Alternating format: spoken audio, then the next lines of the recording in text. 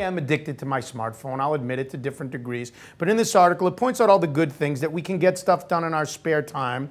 But that also that now, and that people can work from home and work mobile anywhere, anytime. But also that comes along with that, everybody is on call. It used to be only doctors that were on call, but now everybody is on call. And there's also the part that your work starts to invade your home life. Talk a little bit more about all that dynamic, being slaves to your smartphone.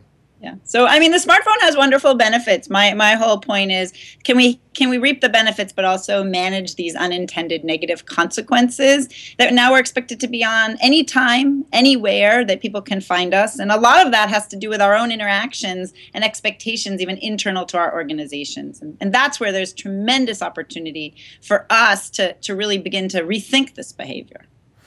Before we get to more of the business end of it, let me ask you about, you bring up a smartphone addict. What is a smartphone addict?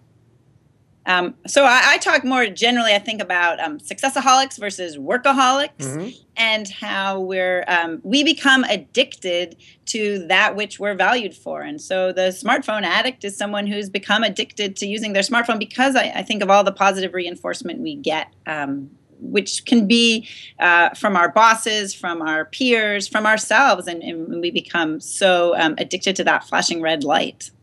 And you bring up in your book, when you talk about a smartphone addict and being addicted, the questions of what are we actually addicted to? And I think you raise a very interesting point that I fully agree with, that we're addicted to success. We're addicted to recognition, not necessarily the work itself, correct?